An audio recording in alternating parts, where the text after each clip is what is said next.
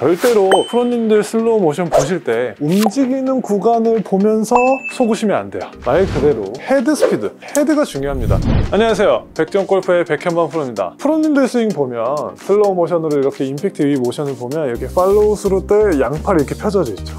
왼팔도 펴져 있고, 이 모습을 보고 많이 따라 하실 거예요. 사실 잘하는 사람들이 하는데 안 따라 할 수도 없잖아요. 그래서 많은 분들이 이제 왼팔을 좀 피려고 따라 하실 겁니다. 근데 절대로 여러분들 따라 하시면 안 돼요. 그리고 프로님들도 왼팔을 억지로 펴서 치는 프로님들은 제가 단언컨대 단 한 분도 없을 겁니다. 왼팔로만 한번 이 가벼운 채로 한번 휘둘러 볼게요. 이렇게 왼팔로 휘두르는데, 왼팔을 편 상태로 제가 계속 한번 휘둘러 볼게요. 이런 느낌. 진짜로 빠르게 휘둘러도 이런 느낌. 자, 이번에는 접는다는 개념보단 이렇게 피려고 하는 걸 좀 풀어 볼게요.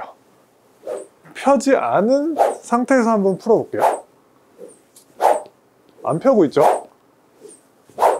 그러니까 팔이 접어지고 펴졌다 다시 접어지는, 이제 이런 느낌이 나는 거죠. 그리고 바람 소리가 계속 더 빠르게 낼 수 있어요. 그러니까 몸을 덜 쓰는 것 같은데 바람 소리는 더 빠르게 나고 있다는 거죠. 그래서 우리가 임팩트 위에 예를 들어서 쭉 와서 왼팔을 계속 피고 가잖아요. 그러면 우리가 오른손으로도 잡아줘야 되는데, 오른손도 펴줘야 되니까. 근데 못 잡죠. 지금 뭐 왼팔이 너무 멀어져 있으니까. 여기서 이렇게 양손을 잡아보니까 치킨닝이 돼요. 양손이 다 구부러집니다. 왼팔을 피려고 하면 이렇게 되는 거예요. 어깨에 부담도 많이 가고요. 결과적으로는 당겨서 치킨닝으로 끝날 겁니다. 그래서 여러분들 골프는 반대성 운동이에요. 오른쪽으로 갈 때는 오른팔이, 왼쪽으로 갈 때는 왼팔이 접어져야 오른팔이 잘 펴집니다. 제가 이 무거운 무게추를 이 클럽에 달아놨습니다. 이 무게추를 제가 이게 팔을 계속 피면서 한번 움직여 볼게요. 이렇게 굉장히 무거워요. 이 무거운 무게추를 이렇게 피면서 움직이니까 너무너무나 힘듭니다. 막 팔, 지금 어깨 이런 쪽에 굉장히 과부하가 많이 와요. 자, 이번엔 제가 팔을 펴지 않고 한번 움직여 볼게요. 이렇게 움직여 보니까 팔로우스로 갈 때 팔이 접어지죠. 이렇게 접어지는 게 보이죠. 그리고 지금 로테이션이 어떤 느낌으로 들어가냐면, 이 팔꿈치가 계속 이렇게 아래를 보면서 갑니다. 아래를 이렇게 팔을 펴게 되면 팔꿈치가 이렇게 하늘을 보면서 가는데, 팔꿈치가 아래를 보면서 로테이션이 이루어지고 있는 게 느껴져요. 이런 식으로, 이런 식으로. 근데 몸의 움직임은 그렇게 많이 움직이지 않는 것 같아요. 그리고 제가 이렇게 팔로우 스루 때 클럽을 잡아보니까 굉장히 편하게 잡힙니다. 자, 하나, 둘, 이런 식으로. 자, 왼팔의 움직임은 이런 식으로 로테이션이 이루어지는구나. 팔이 안 펴지니까 훨씬 더 클럽 헤드가 착착 감겨서 잘 올라가는구나, 이런 느낌을 받을 수 있습니다. 그래서 이 무거운 무게추를 지금 착용해놔도 전혀 손에 무리가 안 가요. 이 무게를 지금 제가 이용을 하고 있는 거예요. 저 끝에 무거운 무게를 흐름에 의해서 이용을 하고 있는 겁니다.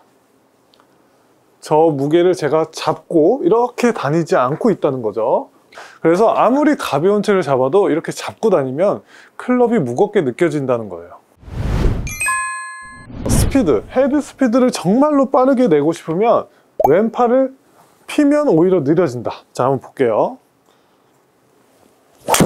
지금 왼팔을 제가 폈거든요. 땅 칠 때 이 날개뼈, 왼쪽 날개뼈 쪽에 엄청나게 뭔가 과부하가 많이 걸려서 다칠 것 같은 느낌도 들고요. 자, 이번에는 이 팔꿈치, 아까 전에 저희가 팔꿈치가 몸에 붙어서 이렇게 움직였어요. 최대한 왼팔의 움직임만 느껴보는 거예요. 임팩트 딱 공이 맞을 때 뭔가 털리는 느낌 났어요. 뭔가 털어지는 느낌. 쳐서 끌고 가서 피는 느낌이 아니고 탁 감겨서 올라가는 느낌. 그래서 여러분들 헤드 스피드잖아요. 헤드 스피드, 말 그대로 헤드 스피드. 이 헤드가 중요합니다.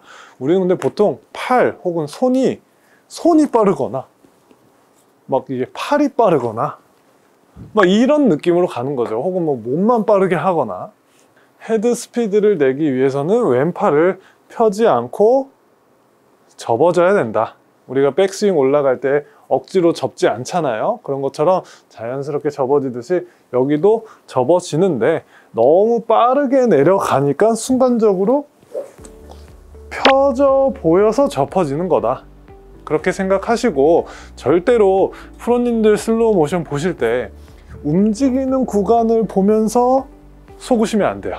그래서 임팩트 이후에 왼팔을 펴시면 스피드도 줄고 거리까지 손해를 봅니다. 그래서 펴지 마시고 이렇게 자연스럽게 접힐 수 있게 그 느낌을 오늘 이 영상을 보시고 도움이 되셨으면 좋겠습니다.